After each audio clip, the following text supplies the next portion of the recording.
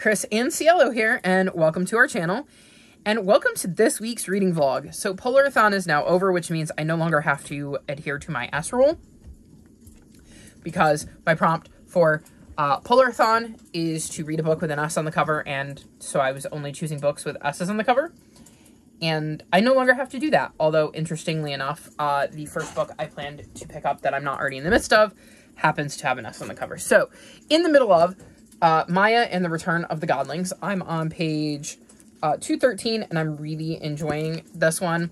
This follows Maya, whose father goes missing in the first book, and in her quest to go after him and find him, she finds out that there is another world with godly beings and magic, and it's called the Dark, and she has to venture into the dark with her friends to go rescue him. I really enjoyed book 1, and I'm definitely enjoying book 2. This feels like it's going to get 4.5 stars. I don't think it's going to get a 5-star, but I'm willing to be proven wrong. I am very invested in the story. This has flown by, and the audiobook is superb. So if you have access to the audiobook for this, I would highly recommend it, because it really immerses you in the world, because there's like sound effects and some of the voices are different, and it's really been a fun time. And then the other book I plan to read this week, unfortunately, is A Crown of Swords. And I say unfortunately because I spent a week last month reading book 6 in the last bit of book 5.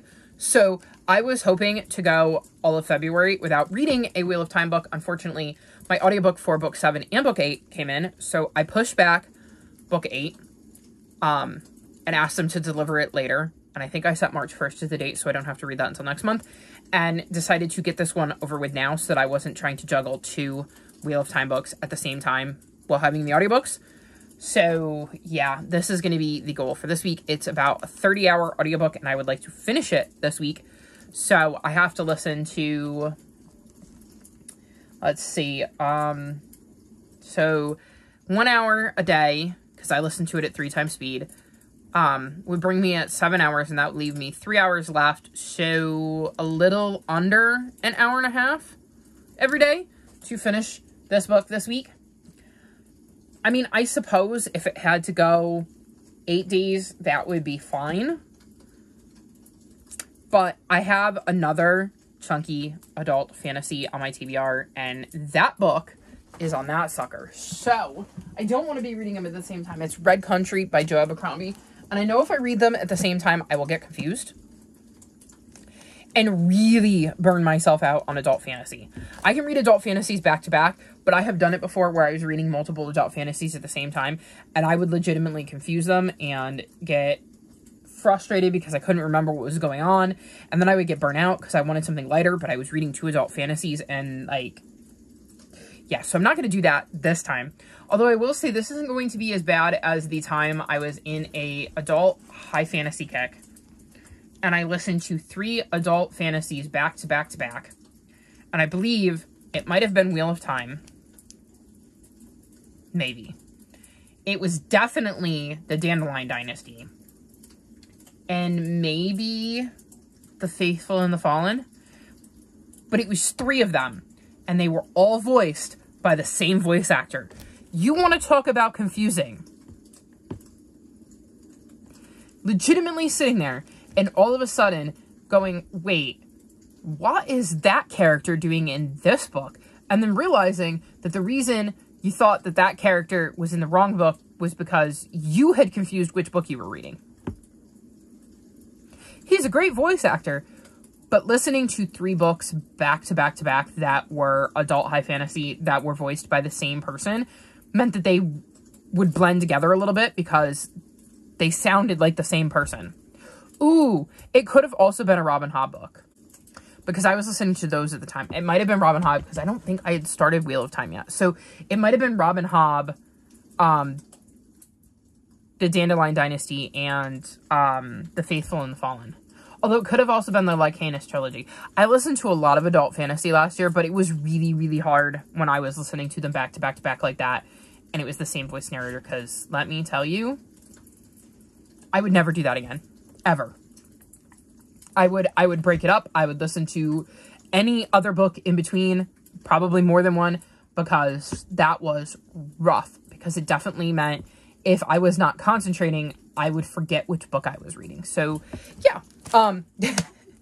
Bringing me back to this, which had nothing to do with that story, I'm going to try to listen to this week so that I can have, like, maybe 8-ish days, 9-ish days to listen to this adult fantasy, and that would give me 1, 2, 3, 4, 5, 6, 7, 8, 9. Oh, yeah, 9. Wow.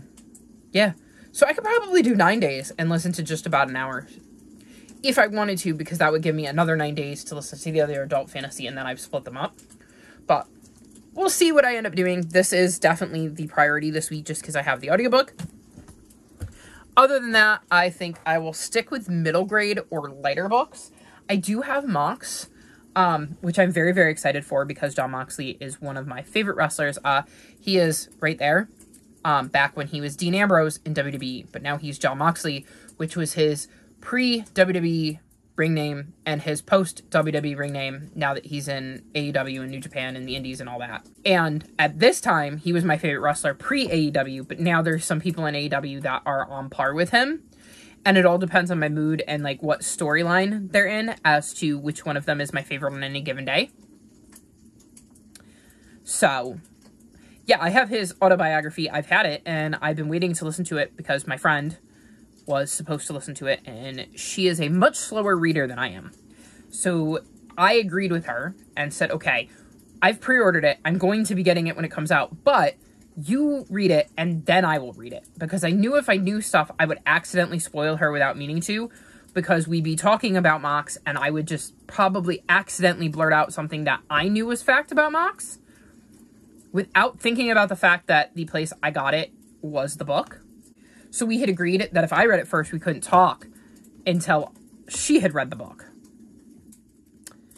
because we didn't want to accidentally end up in a conversation about Moxley and me spoil something. So I waited for her, and she just never read it. I think she started it, but she hasn't finished it. And I'm like, there are audiobooks. He'll read it to you. You can listen to John read his story to you, which is what I plan to do on normal speed, so it'll take me about 9 hours. Well, I'm going to try to listen to it at normal speed. I struggle with that. But it's also John, and I'm used to listening to John talk at normal speed, so maybe it'll be all right. But I might save that for my birthday, because that could be a fun way to spend my birthday, is listening to one of my favorite wrestlers read his autobiography to me. So we'll see. Otherwise, I do have some middle grade. I have Aliana, the Girl of Dragons, or the Girl in the Dragons, or the Girl on the Dragons, or something like that, which is the prequel to the Eva Evergreen series, and that's middle grade, and I know that's on my TBR. I have, what's it called? A Friendly Town. I can't read that from here. The angle is all wrong. It's covered in shadows. The Friendly Town That's Almost Always by the Ocean, which is a middle grade and is my Buzzwordathon pick. And I can tell you that the cats have been on the top of this one. Can you see? They hurt the book. Because I have a bookcase in the hallway and they climb on it and they have claws. Actually, this might have been a nuggy thing. She was sharpening her claws on my books, so I now have pillowcases on top of my books in the hallway to deter cats from using them as a scratching post. So I have this one, and that would be a really quick read. I have Journey's End, which is the last book in the Last Dogs series. I have a couple of the Magic Misfits books, though I don't think they're on my TBR. I have Great Cat Tales, which I'm really excited to get to as lowest rated. Yeah, so I have some options. I think Hollowthorn is on my TBR, which is also middle grade. I have some Cat and Gamer books for my Cat Lady Readathon. I have a couple of Warriors books for my Cat Lady Readathon, so I've got some options. So yeah, definitely a lot of stuff that will break up reading this and might make this feel a little less intense. At some point, I need to get back to the 3 books I'm in the middle of, which are Defiant, which I put down, realized I wasn't in the mood for, and decided to see if I could put it off until I was. So hopefully I'll get there sooner rather than later, because I was really enjoying that. And I feel like I broke out of a slump during Polarathon, so maybe this is the week I pick it back up. I have Tales of Ancient Egypt, which I keep forgetting about because it is currently between my bed and my desk, and the bed and the dust cap is about that big. So I keep forgetting that it's down there and I have to grab it. And then 15 Secrets to Survival, which I wasn't necessarily enjoying, but it could have just been a headspace thing. And I at least want to give it a little bit more to see if it hooks me. So we'll see what I get up to. I have all sorts of options. And the good news is there's no football this week. So there will be no loud games, no distractions from games. The bad news is that next week starts preseason baseball. And I don't know if you can see, I like baseball. I have a team in baseball. I do not in football. I am an equal opportunity cheerer. I root for whoever interests me in any given year. When I was a kid, I was a diehard Jets and Giants fan, and that was more because my parents were Jets and Giants fans. And then as I got older, I realized I did not like football as much as I liked baseball. And then I fell out of love with baseball for a while, even though I was still a diehard Cubs fan. Like, I sobbed after they won the World Series. So, like, I still do like baseball, and I definitely like it more now with the new rules because it feels less slow. But I also struggle to focus on anything for that long. Like, even reading, I'm usually farting around on my phone or something. So, like, I struggle to focus on anything for that length of time. So, I do definitely like the Cubs. And I'm definitely a diehard Cubs fan in the aspect of if you were facing the Cubs, I'm rooting for the Cubs. But I'm also somebody who gets really into players, which I figured out in my teenage years because I was brought up a Cubs and a Red Sox fan. And I was always more Team Cubs than Team Red Sox. And then my friend, the one that was supposed to read the Mox books, is a diehard Yankees fan. And I started to pay attention to the Yankees a little bit more, even though I was a Boston fan.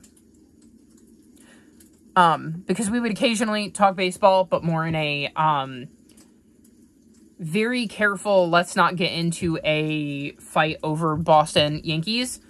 And I realized what an amazing player Derek Jeter was, and what a good person he seemed like. And so I got really attached to Jeter. So there was a period of time there where my favorite National League team was the Cubs, my favorite American League team was the Red Sox, and my favorite player was Derek Jeter, which really doesn't jive with the American League thing, because the Red Sox and the Yankees hate each other.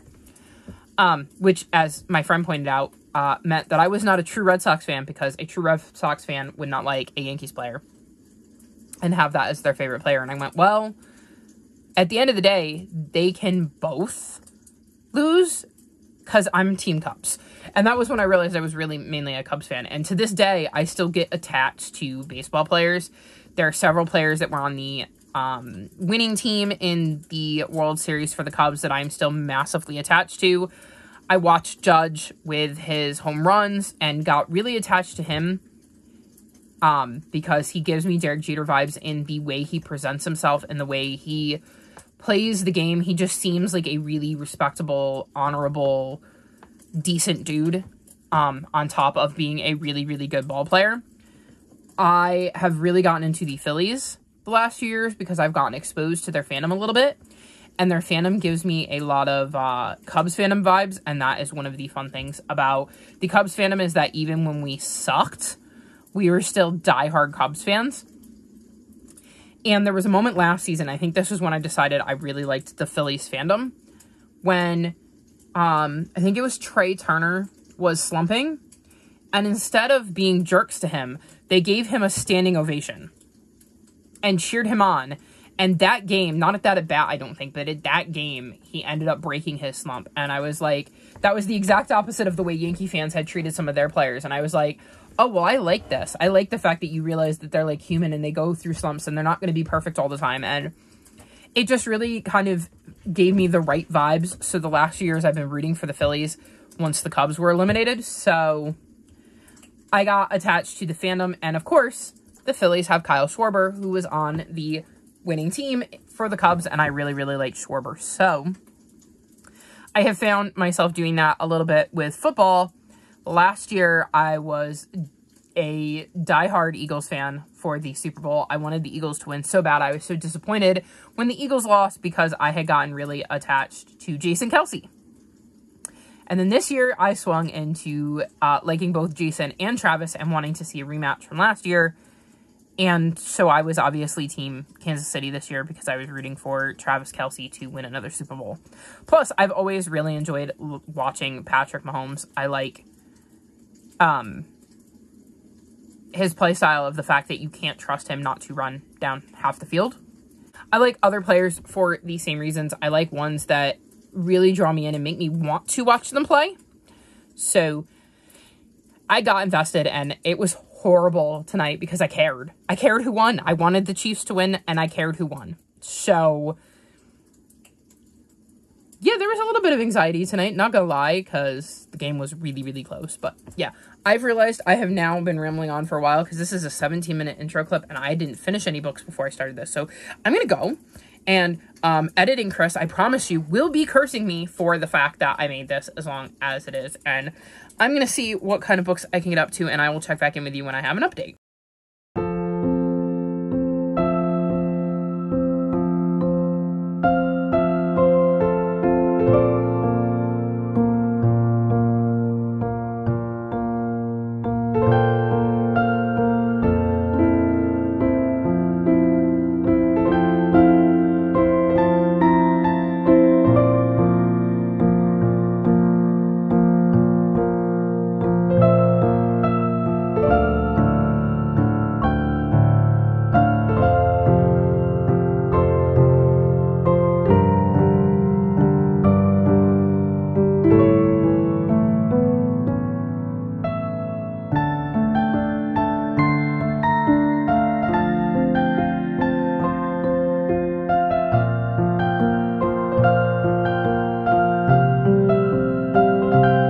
So it is the 19th, and I haven't checked in at all this week because it has been a very, very bad brain week.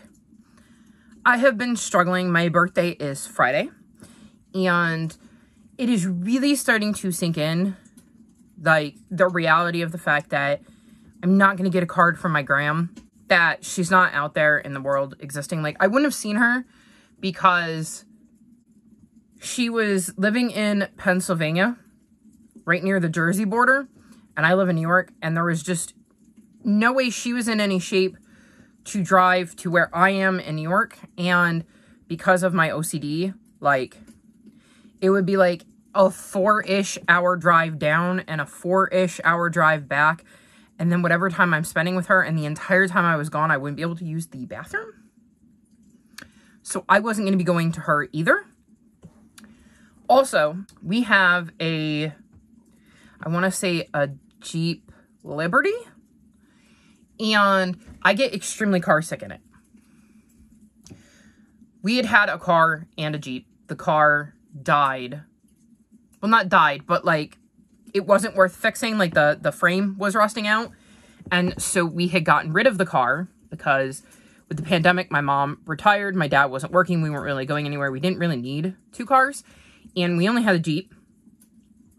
And I found out very, very quickly that the Jeep made me car sick. And our mechanic said there are some people, because of the way Jeeps ride, they get car sick when they ride in Jeeps.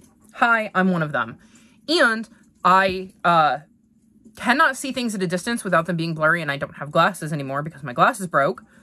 And I was getting ready, literally, like, the week everything shut down, I was supposed to have an appointment with the eye doctor to update my prescription and get new glasses. And obviously that has not happened. And with the pandemic, I haven't been comfortable with the idea of having somebody that close to my face and sticking my face in the apparatus that you would need to use. And I just haven't gotten them redone.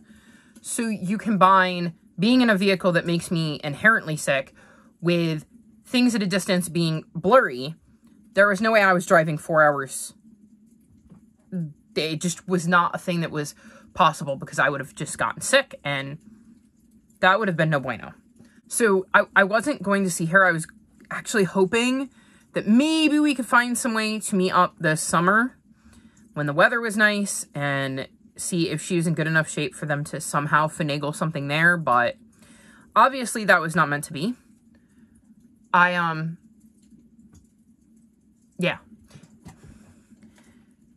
I've just really been struggling this week with all of that. And it's not been a fun time. I haven't really wanted to be on camera. I know I need to film, but I haven't wanted to. I finally got a vlog edited, so I did spend some time watching my own face, which is a whole nother can of worms.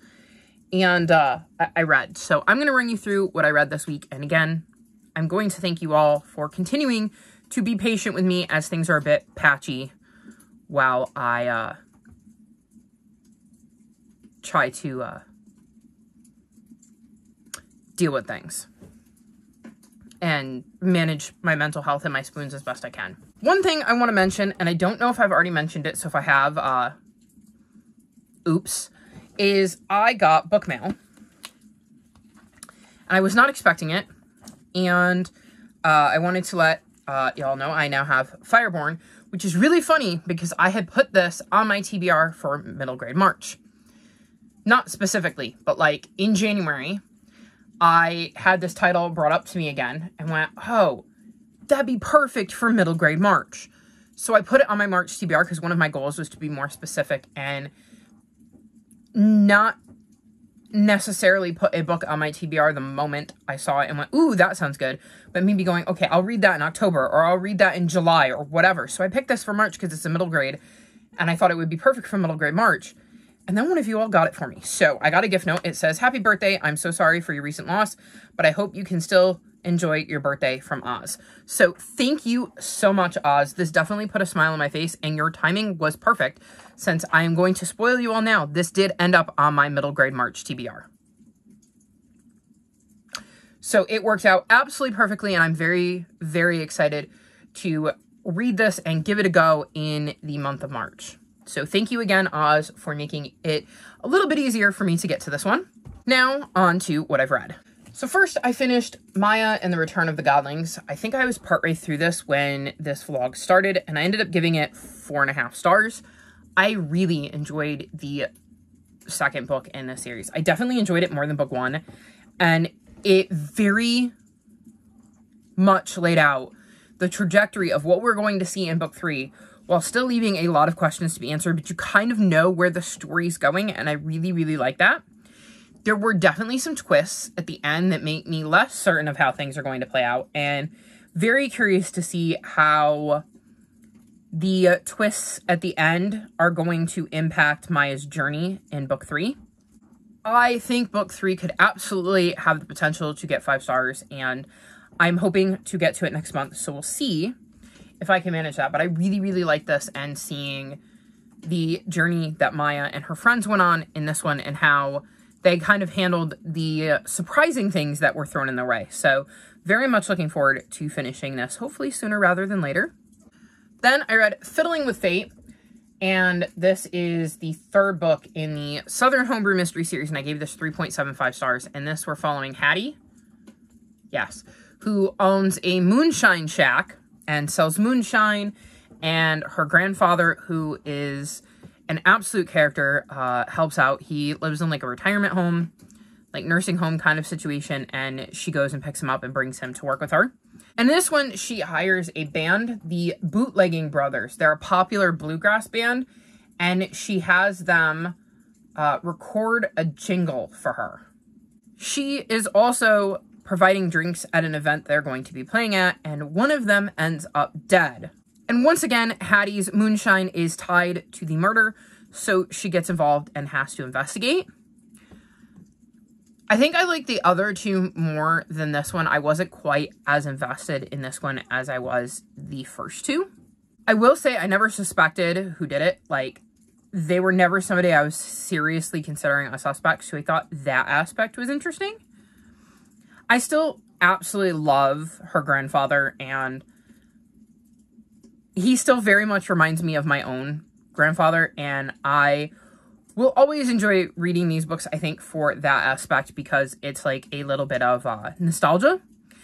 And maybe this wasn't the best month to read it because I'm missing my gram, which makes me miss my grandfather, and then reading this, I think it might have kicked up a little bit of an emotion there, so that could have also played into my mood while I was reading this, but I still thought it was a decent addition to the series. It just wasn't my favorite.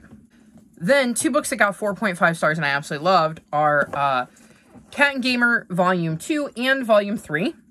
These follow a gamer named Rico who is really, really into work, and she clocks out on time every day because she wants to be able to go home and game. She doesn't want to have to work overtime, and she never says yes to any of her coworkers' requests, like, do you want to get a drink or something like that after work? One day, a kitten is found in the parking lot. For whatever reason, Rico decides she's going to take the kitten in.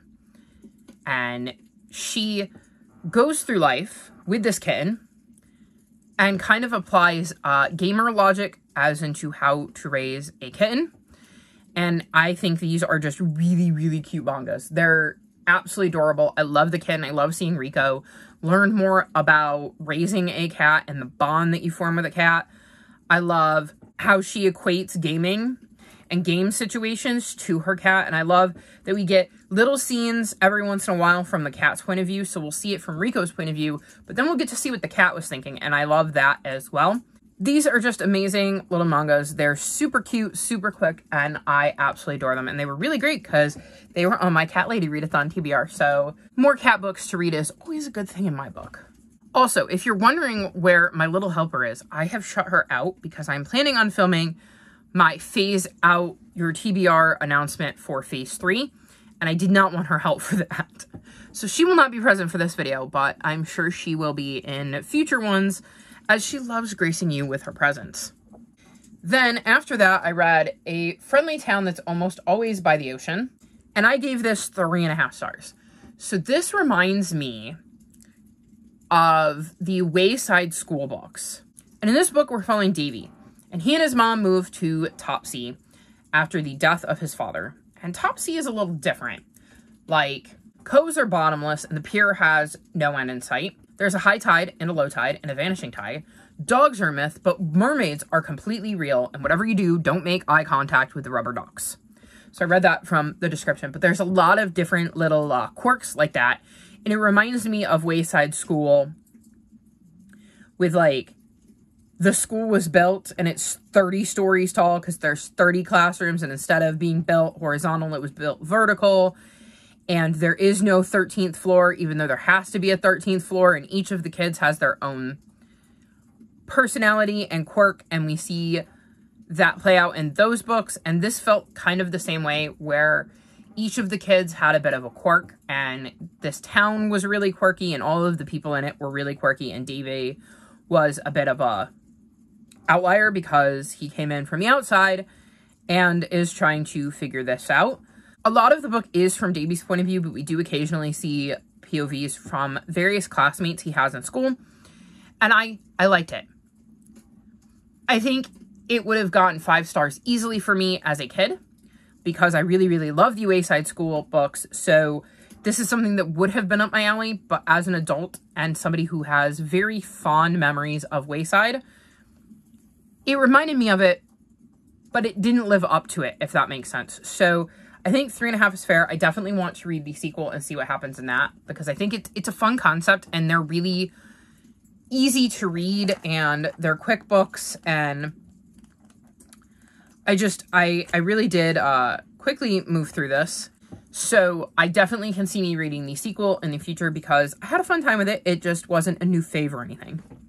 Something that was a new fave is A Journey's End, and I gave this 5 stars. This is the final book in the Last Dog series, and it is brilliant.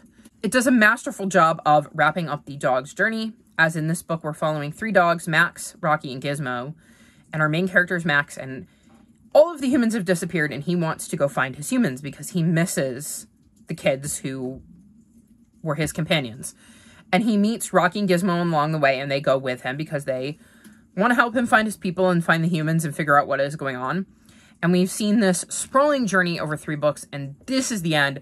We're finally going to get to see them find out what happened to the humans once and for all, and hopefully be reunited with them. And I just really, really loved how it wrapped up. It did everything I wanted it to do and then some. It wrapped up pretty much every loose thread I could think of, and that was really, really exciting because I always worry when I get invested in a book like this if all of the threads are going to be wrapped up or if there's still going to be a question or two at the end, and I think this book did a great job of kind of answering all of the questions you could have had. I can't think of any, And I just really love how the story kind of came together and seeing that final bit of the journey and not quite knowing what was going to happen, but being invested in their journey every step of the way and knowing that it had to lead to the humans, but not quite sure how they were going to get there, if they were going to make it, and if they were actually going to be reunited. So I love this. I love this series. It is definitely a new favorite series of mine. And if you like animal POVs, if you like reading about dogs, this is an amazing, amazing series. And let me find one. Every once in a while, you'll get a full page illustration, which I definitely think adds to the story. So highly recommend this series. Highly recommend this book. Fantastic series ender. Then I finished A Crown of Swords. I did not expect to finish this week. I thought it would take me a little bit into next week, but I busted out the last 12 hours of the audiobook today. It took me 4 hours to listen to, and I was not expecting that. I started reading this last night before bed and smashed out half of the pages I had left before I fell asleep. So the end of this book really, really picked up, and this series follows a lot of different characters with the idea that one of them is the Dragon Reborn, and the Dragon Reborn is going to have a major effect on how the world plays out. And we're following a bunch of characters that are associated with him on both sides of kind of the conflict, because you have the people that oppose him and the people that are on his side. And there's a lot of things going on and a lot of characters to keep track of. And it's very, very hard for me to explain what this series is. It's probably just better if you go and read about it, or maybe check out a channel, because a bunch of people are doing Wheel of Time along that can explain it better than I can. But I, at this point, have no idea how to describe it without spoiling stuff I know. So I'm trying to keep it vague, but it's like also really, really complicated because there's so much going on. And like I said, you follow so many different POVs throughout the series.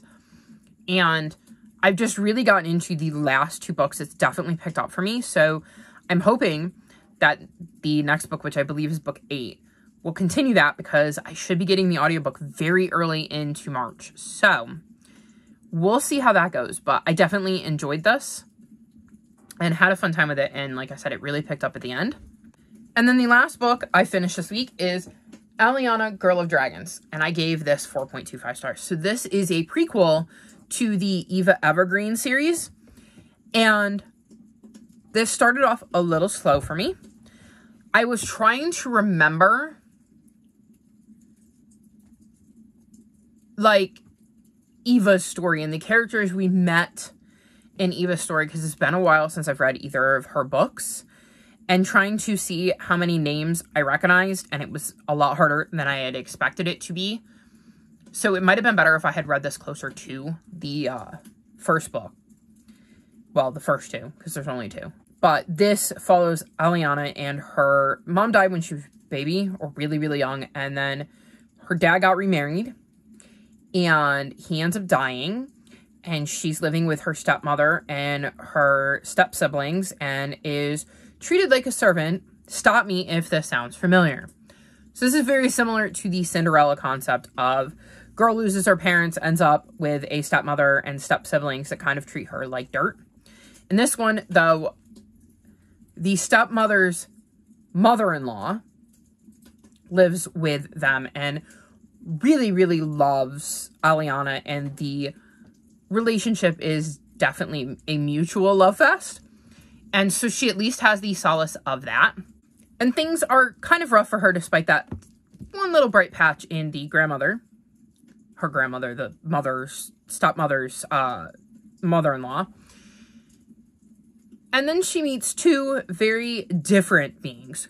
One, a young night dragon, and night dragons are the stuff of legends, and they're supposed to be really dangerous, but she ends up befriending this night dragon, and a witch named Nella, who is going to completely turn her life upside down, because there's an abyss, and there is a tear in the abyss, and Nella ends up going to Aliana for help, as Aliana seems to know the abyss better than Nella does.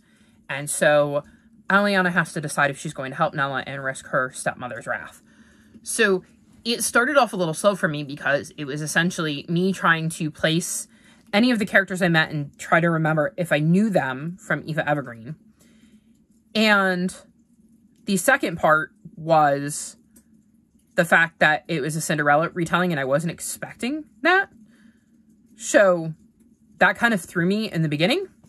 But once I got into it, I really, really flew through it. And I really liked Eliana and getting to see her dealing with the treatment of her stepfamily. Both good and bad, because obviously her step-grandmother-in-law-ish, sort of.